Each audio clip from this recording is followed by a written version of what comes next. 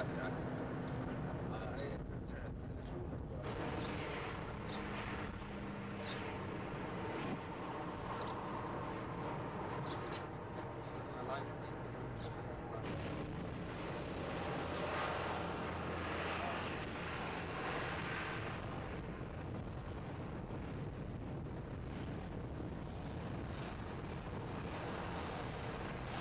Actually, sometime around 10 p.m. last night, we received a distress call or an SOS call from a ship in the Straits of Tehran that had problems passing through the straits, and some leakage of water was coming through the ship or into the ship.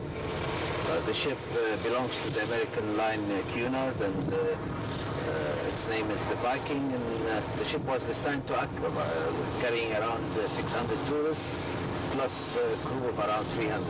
And the ship had the problems and started calling all around for ports or ships around to help the ship in its distress. We immediately mobilized 2 of our tugboats to leave from Aqaba to Sharm el Sheik, a trip of around 7 hours with the tug. And we also mobilized a passenger boat, Bridge 1, which can carry 260 passengers, also to help in rescuing, if needed, the ship. They arrived early this morning alongside the ship and were able to tug the ship to Sharm el Sheik, where it's supposed to be anchored and repaired if needed.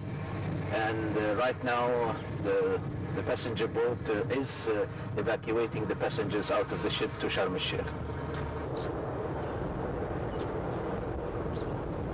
I don't know if their program would enable them to come back to Aqaba. We wish that they would do it sometime, but we owe them at least that much of showing them Aqaba, which was able immediately to respond to their distress call.